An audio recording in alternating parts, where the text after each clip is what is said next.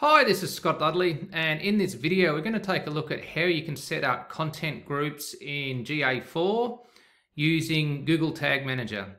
So the first thing that we need to do in Google Tag Manager is click on the Variables tab on the left hand side here. Then if we scroll down to User Defined Variables, and what we're going to do is set up a regex table with the content groups. So just quickly to show you how to create this variable, if we click on, so we're under user defined variables, we click on new, then we click on this Lego brick, and then what we want in here is a regex table, which is down here, regex table. Okay, so if I just close this and then we open up the one that I've already created, which is this one here. So you'll want to name the variable, obviously something that makes sense, so content group is perfect. And then for the input variable, you want to put in the page path. Okay, so they're in alphabetical order, these variables. You want page path.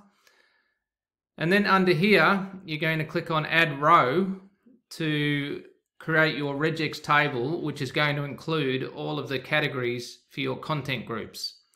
So basically how this works is that we're grabbing parts of the URL that contain the category that you want to use. So if you have a website that already has categories, and this is going to be perfect, categories in the URL structure, then this is going to be perfect.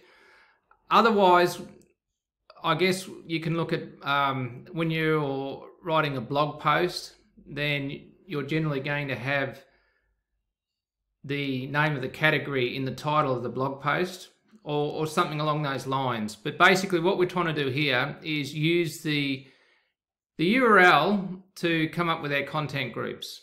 All right, so we need to create both a pattern and an output.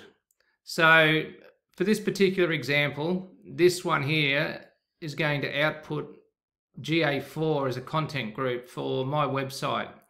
And what I've done here is I've created 3 different variations of the URL, and I've put the pipe symbol in between each variation, which basically separates them.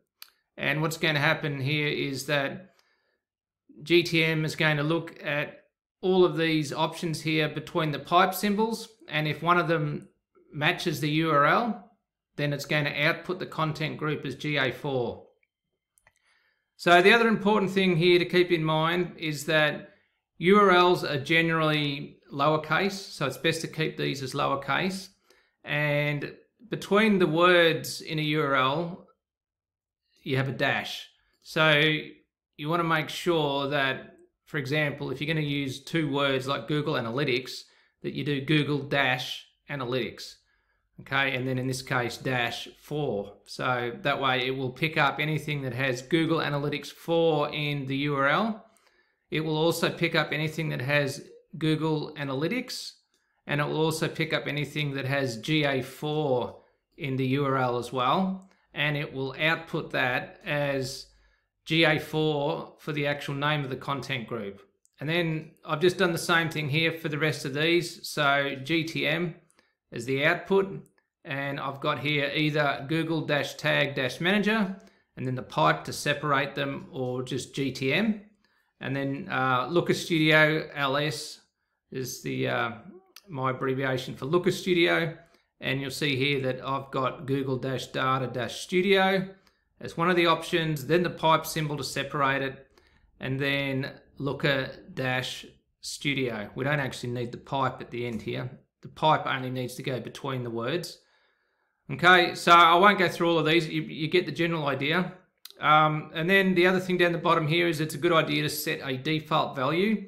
So basically what that means is that GTM will run from the top to the bottom. As soon as it finds a match here, it will output this as the content group. If it doesn't match any of these rows, then that's where you want to set a default value. So you just check this box, and then usually you put other in here, but you might want to put something else just as a default in case none of these match. So probably didn't mention as well that you can keep adding rows by clicking on this add row, and it will give you the option here to add another one, or if you want to remove it, you just click the minus sign. And then the other important thing here is the advanced settings. So this is where I recommend that you ignore the case. So just in case there is capital letters in the URL, then it will ignore that and it will just match what you've got up the top here. Full matches only, I would recommend that you keep this unchecked, because as it says, if enabled, patterns must match the entire input. So this, for example, here would only return Google Tag Manager. If there's something after Google Tag Manager in the URL, it's not going to match it. So it's best to keep that off. And also enable capture groups and replace functionality. I've never actually bothered to have a look at this, but as it says here, if enabled, you can use $ replacement syntax to include portions of the input. So unless you need that, you'd keep that unchecked as well. And then obviously you click on save up the top here to save your changes. And then it's just a matter of updating your GA4 configuration tag, which you should have already set up if you've got GA4 set up on your website. So this is GA configuration here. If you haven't got this set up, then obviously you'll need to set it up.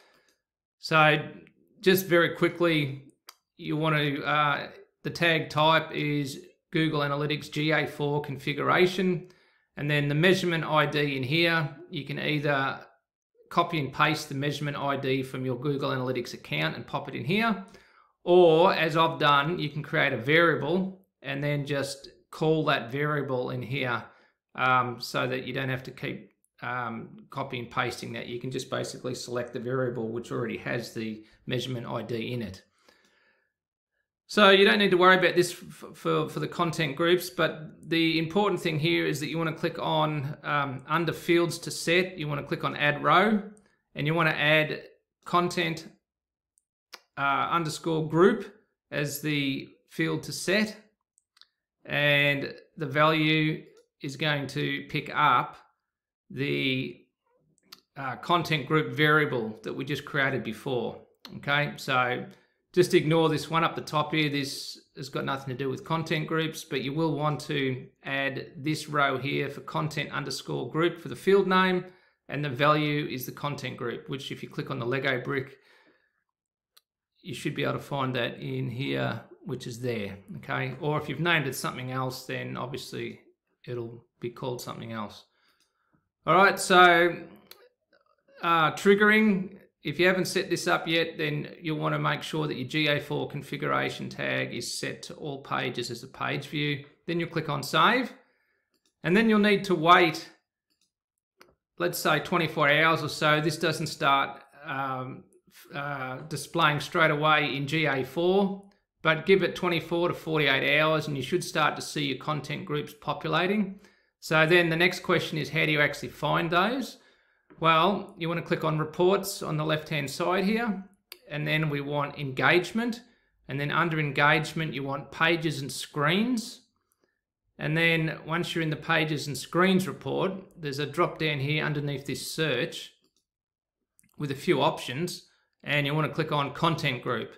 And then you can see here that there's 3 of the content groups that I've set up. The other ones, obviously, I haven't created any content for, which is why they're not displaying. But just looking at this report quickly, we can see that LS, Looker Studio, is receiving a lot more views than the content that I've created for GA4 and GTM. And there is some here that are not set as well. So until you actually set up the content groups, then it will show as not set. But once you've created the content groups, then you shouldn't be seeing this not set, provided the date ranges that you've selected are set after you've set this up. And then you can display this in Looker Studio. So this is just an example here. What are my top user channels? Sorry, not that one. This one. What are my top content groups? And you can see here there's the LS Looker Studio, which has got by far the most views, GA4, GTM, and this one here was the not set one that I just spoke about. So that's just a good way to visually display that information in a report, which is just basically pulling from the information that's in GA4. So anyway, hopefully that was helpful. If you've got any more ideas for videos that you'd like me to create, just let me know in the comments. Other than that, have a great day.